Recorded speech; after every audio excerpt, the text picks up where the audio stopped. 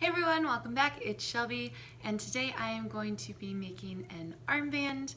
You may have seen an earlier video of me where I made a different armband, but I made that one out of craft wire, and today I am going to be attempting it with hot glue, which I know is a little bit out there, but I was thinking about it and I thought, you know, it might just kind of be the perfect medium. It's really easy to shape. You can do a lot of things with it, and it's really pliable and soft when it's on there. I also made another video of a bracelet out of hot glue called like a hammered metal look, and I loved it. I love the way it turns out. I actually wear it a lot, and so I thought I want to do something similar but for an armband, and since summer is winding down, it's kind of now or never. So I'm going to be just using trusty hot glue. I do have a round vase. It's only slightly larger than my arm, so I thought that might be a good kind of way to shape it. But otherwise, I'll link everything you need down in the description below, along with my socials, and let's get into it. So to get started with, I'm actually going to be taking just a piece of waxed paper and taping it around my vase with some masking tape. I'm pretty sure the hot glue would come off the glass anyway, but I don't really want to take any chances, and this will definitely slide right off it. So yeah, not super fancy or technical. I just folded the wax paper in half and put a little piece of tape on there so it stays on my vase. So I've decided this is going to be the front, and I want to make sure that my hot glue kind of goes like here to here maybe, or here to here, but not crossing because the vase is larger than my arm. So basically I'm using the vase just to get the round shape, but then I want to end the armband here and here so I can make it closer on my arm.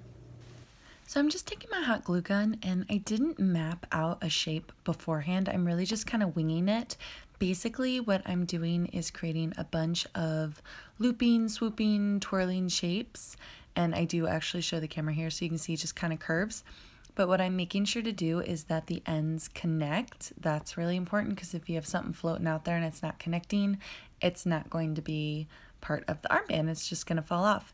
And on top of that, I tried really hard to make things connect at more than one point. So like two intersecting lines didn't just meet once. I would bring the loop over and touch them a couple times. So you can see a little bit on the bottom there, like the bottom swoops and loops intersect with each other. So I tried to do that, and it's really cool for a couple reasons. First of all, it's important because it reinforces it, but more than that, it creates a really cool, intricate design, one that's really interesting and beautiful. So that's what I did for that. After I let the hot glue dry, I pulled my wax paper and armband up off the top of the vase. And then what I thought I was going to do was just easily remove it from the wax paper. That's not 100% what happened. Actually, in retrospect, I'm thinking maybe I would have actually been better just putting it straight on the glass. I really do think it would have come off. The hot glue actually kind of stuck to the wax paper, which, I mean, the whole point of wax paper is so that it would slide off, but didn't work that way. But it really wasn't that much of an issue. It did come off. It just required a little bit extra peeling. You can kind of see there. Yeah, I mean, I just basically had to stick my finger through all the holes and peel the paper off. So it did take a little bit longer, but I don't think it changed the overall look of it. Next time, if I'm working with glass, I might just stick the hot glue on the glass and peel it off and see where that gets me. Okay, and next up we need a way to close it. So I'm going to take a little hook and eye. You can get these kind of in like a little findings kit, just a couple bucks, and create a closure just by putting one side here and one side here so it will close. And all I'm going to do that with is heating up the glue just like that and pushing it in. I'm literally just putting the hook on the edge like this.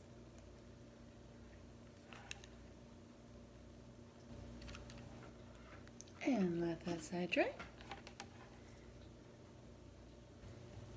And then on this side, I'm just going to put the loop. I'm going to line it up and kind of see where I want it, just like that.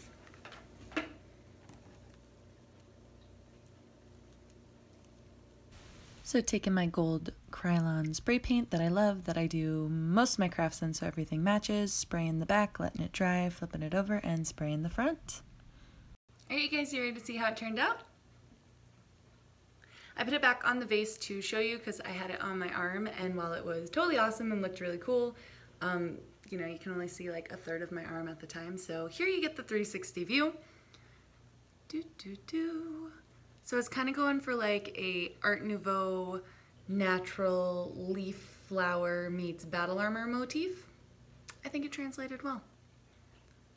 So that's kind of a cool one. And then that's where the clasp is. You can't really tell, it's like totally hidden, which is neat. So yeah, that's how it turned out. It's also really soft and pliable because it is hot glue, so it's really comfortable. It doesn't pinch or anything, which is great. I will link everything you need down in the description as always, along with my socials. If you did like the video, please consider subscribing. Please give the video a thumbs up, and I'll see you soon. Bye.